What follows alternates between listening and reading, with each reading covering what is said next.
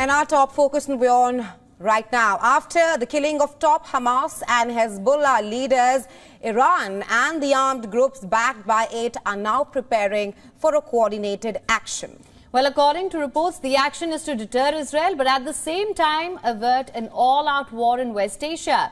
This after Iranian officials met representatives of the Axis of Resistance, a loose alliance of the groups hostile to Israel. Given the situation, Israel has reached out to the U.S. Israeli Prime Minister Benjamin Netanyahu spoke to U.S. President Joe Biden, and during the call, Biden reaffirmed Washington's commitment to Tel Aviv. Biden and Netanyahu discussed efforts to support Israel's defense from threats, including against ballistic missiles and drones. The U.S. has committed new military deployments to help defend Israel at the moment. Meanwhile, the Israeli Defense Forces, IDF, is on high alert. Its spokesperson, Daniel Hagari, in a press conference, cited recent incidents to prove that Israel knows how to deal with threats in defense, also how to respond with a mighty attack. The statement came after Hezbollah launched a rocket attack on northern Israel. The attack was in response to an Israeli airstrike that killed 4 in South Lebanon. Earlier today, Hezbollah confirmed its action through a statement. Also, Hezbollah leader denied that the group had directly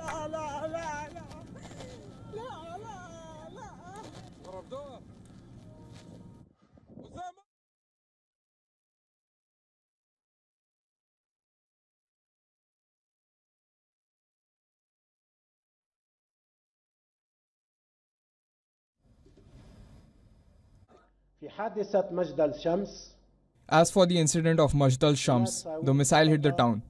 We categorically denied our responsibility of this incident, and we have the courage that if we bombed any place, we take responsibility, even if it was by mistake.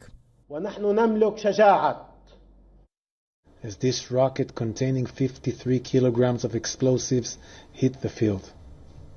Hezbollah claimed they were not responsible for the attacks. This is a lie. The evidence is irrefutable. The rocket itself. Besides the attack on Beirut that killed Shukra, Israeli army has denied carrying out any other strike in West Asia, hinting at the killing of Ismail Haniyeh, the chief of Hamas in Tehran. Iran and Hamas have blamed Netanyahu for his killing.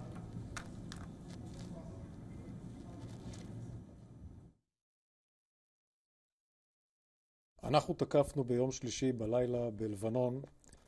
attacked on Tuesday night in Lebanon and eliminated Fuad Shukr in a precise air raid. I want to make one thing clear.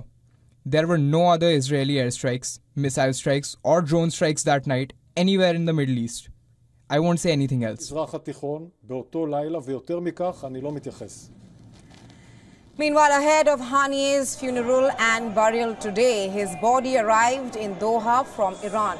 A public funeral was held in Iranian capital yesterday, with Iran's supreme leader Ayatollah Ali Khamenei leading prayers for him.